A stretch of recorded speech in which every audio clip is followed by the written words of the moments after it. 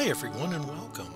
I've had a few questions about how to use the essential oil calculator at eocalc.com. Go to the website, click on Calculate Usage Rate. This is how we get to the actual calculator. Once you're at the calculator, we're going to tell it how much essential oil we're going to use. So in this example, it wants to know the percentage. So we're going to say we're only going to use one type in this example. So let's put in 100%, and then we're going to choose right next to that the type of essential oil that we're going to use. And as in this example, I chose cinnamon bark. And that's really all there is to it. We've chosen the amount and that. Now we need to tell it how much soap we're going to make.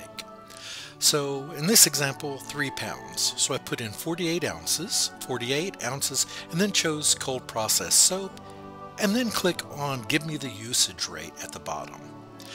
This will then give us a menu of the percentages that are safe to use. So in this example, it gives a light. For light smell, you would use 0.48 ounces. For 2% usage rate, a bit more, 0.96, and so on and so on. And then it gives you the limit, which is 2.4 ounces for the strongest amount, which would be 5%. So it breaks it down for you.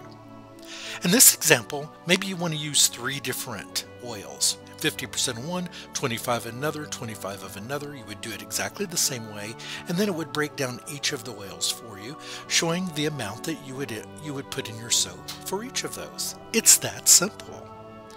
Now, I'm happy to help you if you have any questions about how to use this or anything else, but I saw a few questions in the comments and I just thought I would share this with you. Thanks everyone and have a great day. Goodbye.